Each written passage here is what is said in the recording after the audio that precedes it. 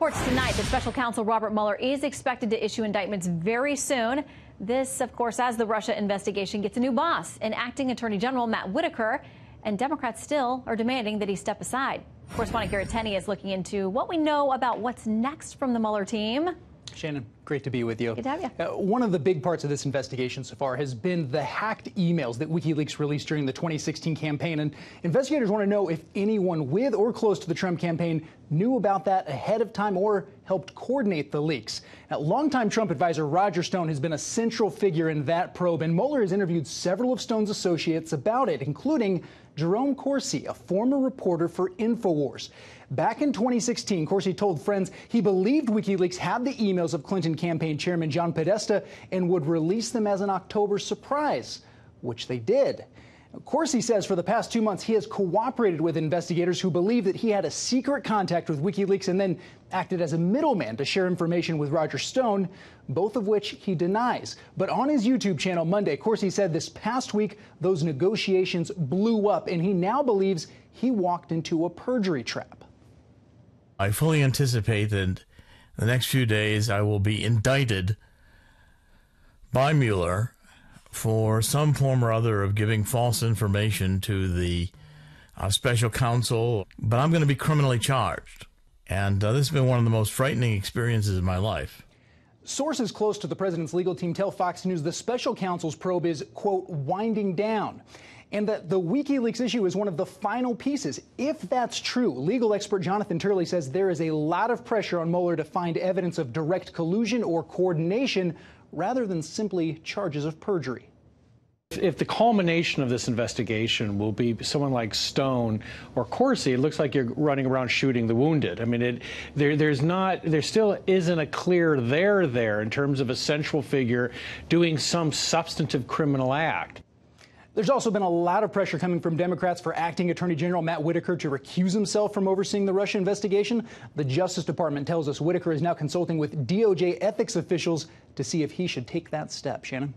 All right, Garrett Tenney, thank you very much for the updates. All right, our own Catherine Harris reporting tonight that President Trump's legal team is close to finalizing and submitting written answers to questions from special counsel Robert Mueller. Could happen by the end of this week. So let's bring in tonight's Legal Eagles to talk about that and more. Both former Deputy Assistant Attorneys General Harry Litman and John Yoo. Welcome, gentlemen. Hi. Hi, Shannon. Okay, so let's start with this news tonight that these written questions could be in by the end of the week. There's been so much back and forth for months over this. Reuters reporting this. It says the questions from special counsel Robert Mueller that Trump is preparing to answer relate only to Moscow's involvement in the election and not to whether Trump may have tried to obstruct the Russia investigation, according to a source. Harry? Yeah, that's what's being reported, and I think it sounds plausible. But the one thing is, I do not think, notwithstanding all the back and forth, that we can see this as the final product. I just think it's very unlikely that Mueller would accept written answers and nothing more. You just really need to see someone across the table and see their tone, etc. So if these answers do come in at the end of the week, and remember, we've had a lot of sort of false starts in these kinds of accounts from the president's team, I don't think it means that Mueller is done trying to get information from the president. Well, John, the consensus has been for most of his legal team and all of us giving him free advice is to not sit down with Mueller. I mean, it's clear they don't think it's a good idea, although the president says he wants to do it. Shannon, I've always thought that it was in Trump's best interest to go sit down with Mueller, sit across from the table, as Harry Litman says, and answer his questions. The key last act is going to be when Trump's team hands over these written questions and Mueller decides that there still needs to be more questions asked. And then he's going to have to decide whether to seek a subpoena from a court, a grand jury, I'm sorry, to get the president to actually show up in person. That's why Whitaker is so important, because the attorney general, or the acting attorney general, if he's indeed constitutionally in the office, which I don't think he is, but if he were, the attorney general could stop that subpoena from issuing, and then I think it ends, and then Mueller has to go issue his report. But if the Attorney General says, go ahead, issue the subpoena, then you do have that interview. The president, I think he should sit down. He, under the Constitution, is a chief law enforcement officer.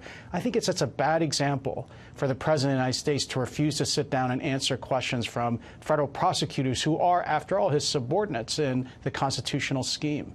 Well, you know, there are a lot of folks who think that, listen, some of the key players who've gotten in trouble here, it's not for what they've done, it's for statements that they've made, and there are very much worries that there could be traps set for the president. But quickly, I want to get you both to weigh in on this idea that maybe if we get indictments, we're maybe talking about Roger Stone, maybe Jerome Corsi. If that's as far as Mueller goes, and we have no idea, you know, you heard Professor Turley there saying, you know, that's not real impressive. Harry, you first. Well, yes. You know, first of all, rule number one, you don't know what he's got until he brings it out. If he does get to Stone, though, Shannon, if it's really clear that Stone knew about the WikiLeaks hacking before it happened, then we really are sort of a half step from the president. So whether or not the president testifies, Stone, it's clear, was in personal contact with him during the campaign. So look, I agree in a sense with Professor Turley. If it stops there, you know, it seems unsatisfying. On the other hand, it may well be at the president's door, even if the ultimate recommendations by Mueller have to be based on circumstantial evidence, inference, and the like. But it's quite possible if Stone falls, which I think is very likely, that there'll be that then the president is in the crosshairs. John, final word to you. I expect Mueller will go after Corsi and Stone, but I have to disagree with my friend Harry that these are significant figures in the Trump campaign.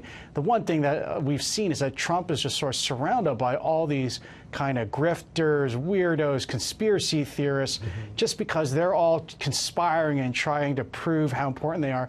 Doesn't mean they actually had any real role in the Trump campaign. This guy Corsi, he's a conspiracy theorist who thinks, you know, President Obama wasn't born in the United States, who thinks like someone else blew up the World Trade Center on 9/11. I mean, these are just not central figures in the Trump campaign. So I expect Mueller, if he gets those scalps, Corsi, he gets the scalps from Stone, a dirty tricks guy, all the way from the Nixon years. That still doesn't mean it's going to be enough, I think, to go after the president or to justify something like an impeachment. And we'll see if there's another round of questioning after the written questions, as Harry, you brought up today, too. So thank you both. Great to have you with us tonight. Thank you, Shannon.